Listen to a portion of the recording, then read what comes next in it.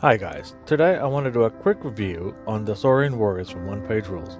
I'm a big fan of One Page Rules, so when I saw that they were continuing the range, I was pretty excited. I'm currently doing a full Saurian army, so what better way to start than with basic Saurian infantry.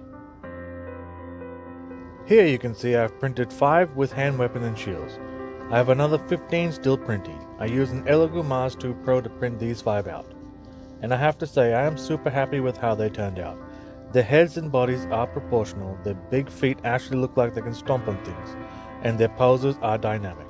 They look like fierce dino warriors. They come in multi-part or pre-built and pre-supported STLs, so you can pose them how you like. Or if you want to save some time, you can print the pre-built option, which is what I have done. Personally, I like the fact they come pre-built and pre-supported. It makes life so much easier, not too much messing around. As you can see, the level of detail is amazing.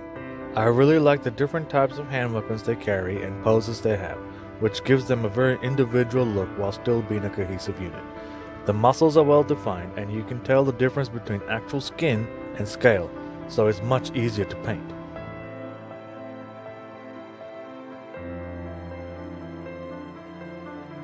Here, I'm showing some of the fails I had. The same model failed in the same place on the tail. This could be my settings, but I did print this over 2 different printers.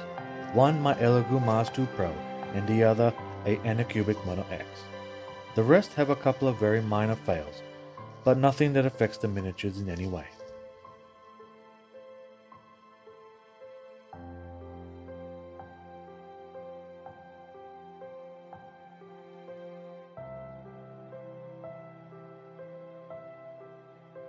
I also printed out a Saurian Warriors hero. He has come out very nice, though I would have liked to have a non-helmeted version. But this is still a very good looking miniature.